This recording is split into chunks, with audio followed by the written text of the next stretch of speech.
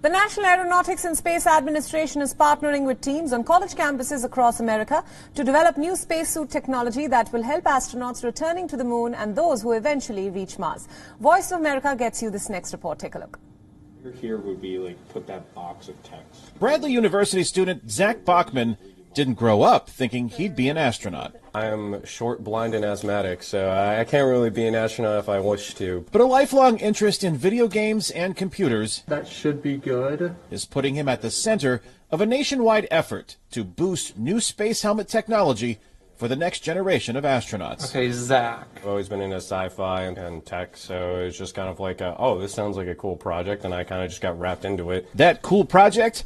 NASA's Spacesuit User Interface Technologies for Students, or SUITS Design Challenge, Start procedure 1. allows college students to create spacesuit information displays within augmented reality environments. You'd still see like the world around you, but you would just have like overlays. Like the vitals would be like an overlay, but they would still see like the moon or whatever they're working on.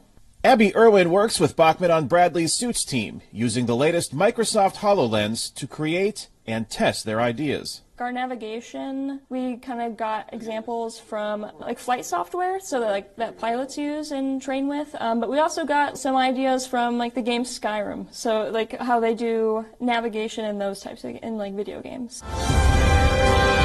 While NASA has already announced a new spacesuit for the upcoming Artemis moon missions scheduled later this decade, the next challenge is figuring out the final version of the cutting-edge technology inside.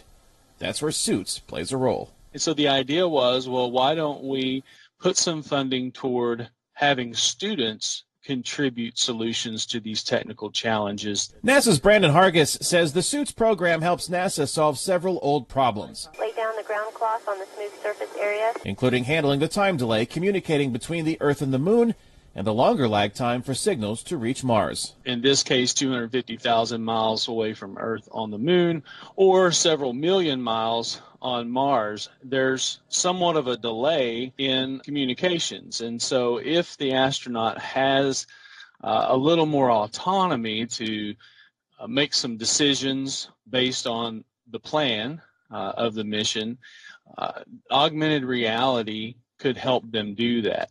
In a typical year, 10 teams would travel to NASA's Johnson Space Center in Houston, Texas, to demonstrate their designs in person.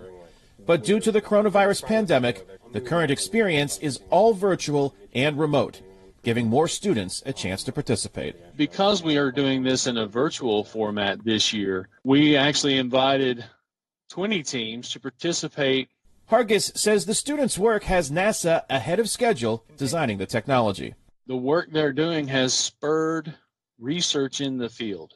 When the first woman and next men land on the moon, the design of the AR technology influenced by students like those at Bradley University will be there, right in front of astronauts' faces, helping them boldly go and do what few have done before. I'm very proud of like what we've come up with so far and like where we could go. Kane Fairbaugh, VOA News, Peoria, Illinois.